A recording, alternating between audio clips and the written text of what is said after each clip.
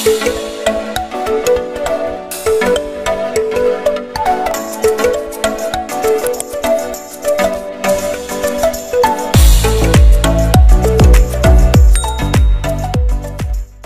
ကဲ့အားလုံးပဲမင်္ဂလာပါခင်ဗျာ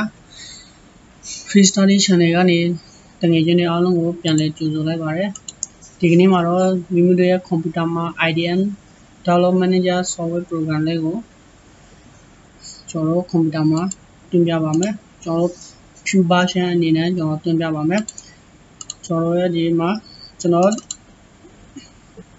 ဒီ software program ရဲ့ link ကိုလည်းကျွန်တော်အောက်မှာရှာပေးထားပါမယ်ကျွန်တော်ဒီ IDM ဆိုတဲ့ software program link ကိုလည်းကျွန်တော်အောက်မှာရှာပေးထားပါမယ်ခင်ဗျာကျွန်တော်ဒီလိုမျိုး download ရလာပြီဆိုရင်ဒါကိုကျွန်တော်တို့ zip ဖြည့်ရမှာဖြစ်ပါတယ်ကျွန်တော်တို့ဒါမလုပ်ခင်ကျွန်တော်တို့ဒီမှာ internet ကိုပိတ်ထားပါမယ်တကယ်လို့ internet ကိုမပိတ်ထားဘူးဆိုရင်တော့ကျွန်တော်တို့ဒီ full version ဖြစ်မှာမဟုတ်ပါဘူး internet ကိုပိတ်ထားပါမယ်ပြီးလို့ရှိရင်ကျွန်တော်တို့ Windows Defender ကိုလည်းပိတ်ထားပါမယ်ခင်ဗျာကျွန်တော်ဒီ search နေရာမှာကျွန်တော်တို့download ကျွန်တော် Windows Defender ဆိုရတယ်ပါမယ်ကျွန်တော် Windows Security ကနေတစ်ချက်တော့ပါမယ်ဒါတော့ထားတာနည်းနည်းကြာပြီတော့လေးလာအောင်နော်ကျွန်တော်ဒီနေရာမှာ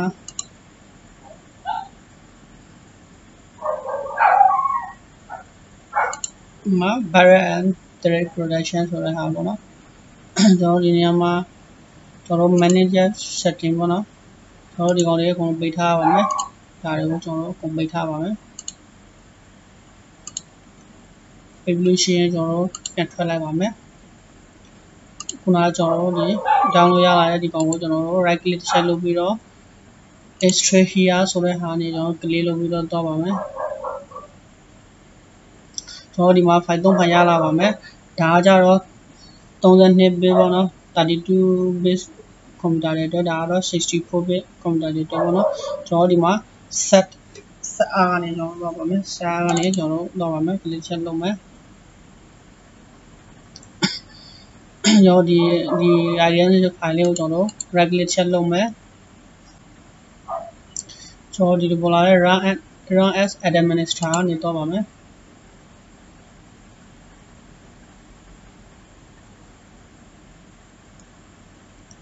ကျွန်တော်ဒီလိုပေါ်လာလို့ရှိရင်တော့ကျွန်တော်တို့ run နေတော့မယ်ဒီမှာ next ကနေတော့မယ်ကျွန်တော်ဒီမှာ I accept the in the license agreement ပေါ့နော်ဒါမှချက်ပြီးတော့ next ကနေတော့မယ် next ကနေတော့ပါမယ် next ပေါ့နော်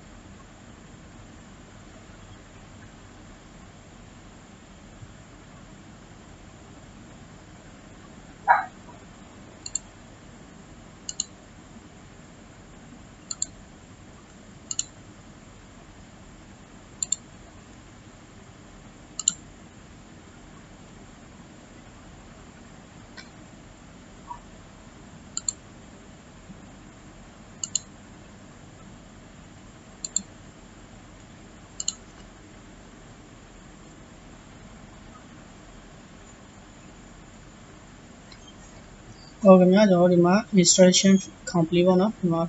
ဒါဆိုရင်ကျွန်တော်ဒီ software program ကိုတွင်းပြီးပေါ့နော်ဒီမှာ finish ကနေကျွန်တော်ဒီမှာဒါဆိုရင် internet download manager software ဒီမှာရောက်နေပါပြီခင်ဗျာခုနကကျွန်တော်ဒီ crack file ကိုပြန်ဖွင့်ပါမယ်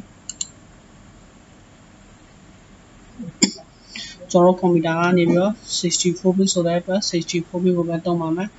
32 bit ကျတော့32 bit ပဲသုံးပါနော်64 bit ကိုကျွန်တော် click ချက်လုပ်မယ်ကျွန်တော်ဒီ back file ကိုကျွန်တော် right click ချက်လုပ်ပြီးတော့ကျွန်တော်တို့ဒီမှာ sorry ကျွန်တော်တို့ copy ယူလိုက်ပါမယ်ဒီကောင်ကိုကျွန်တော်ဒီမှာ copy ယူပါမယ် copy ယူပြီးတော့ကျွန်တော်ပြန်ထွက်လိုက်ပါပြန်ထွက်ပြီးတော့ကျွန်တော်ဒီ internet download manager ကို right click ချက်လုပ်မယ်လုပ်ပြီးတော့ open file location ကနေတော့ပါမယ်သူရဲ့ file ဒီနေရာကိုရောက်ပြီဆိုရင်ကျွန်တော်တို့ခုနကယူလာတဲ့ file ကိုကျွန်တော်တို့ဒီနေရာမှာ paste ချရပါမယ်ကျွန်တော်ဒီနေရာမှာ replace ကနေပြန်တော့မယ် continue ပေါ့နော်အခုခဏဆောင်းပါမယ်